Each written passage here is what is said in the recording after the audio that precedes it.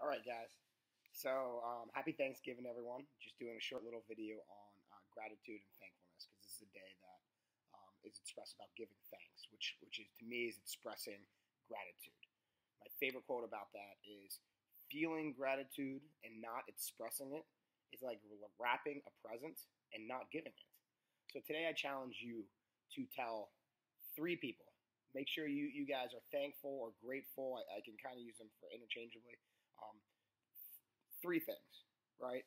What are three things you're thankful for? What are three things you're grateful for? This is something that I did that changed my life. I did a gratitude journal where every day I would write down three things that I'm grateful for.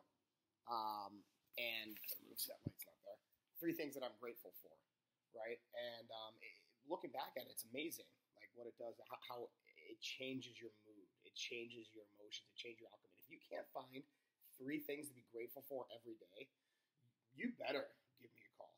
You better get in one of my coaching groups. You better be around me because, man, that's something up here that you need to start to shift and change. Because we have so much around to be blessed for, so much. You just got to shift your frame to look at it. So the three people really that I'm thankful for. One, it's number one, my family.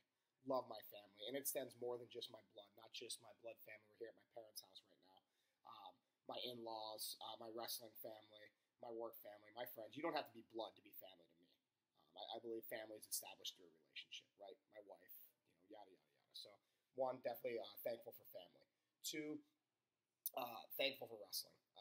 Just everything that it gave me, everything it did to, it's over competitively for me, but I might not compete that much more physically, but now I'm moving my mat to different business, different areas where I have all that confidence, all that belief that it gave me to do great things.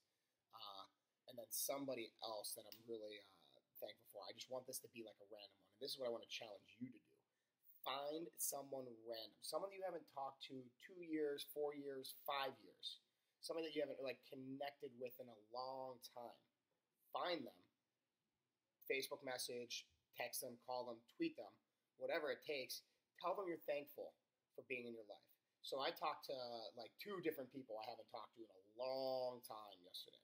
It's probably been 2 or 3 years, and they were very good friends and people that I saw on a daily basis. So I called them. I told them I wanted to see how they were doing. They're like, "Hey, what's up, man? What can I do?" I was like, "Nothing. I just wanted to call, see how you were, man, let you know I was thinking of you, and let you know that I'm thankful for the time that we spent. And I understand that we live in different states. We live across right now. We're far from each other.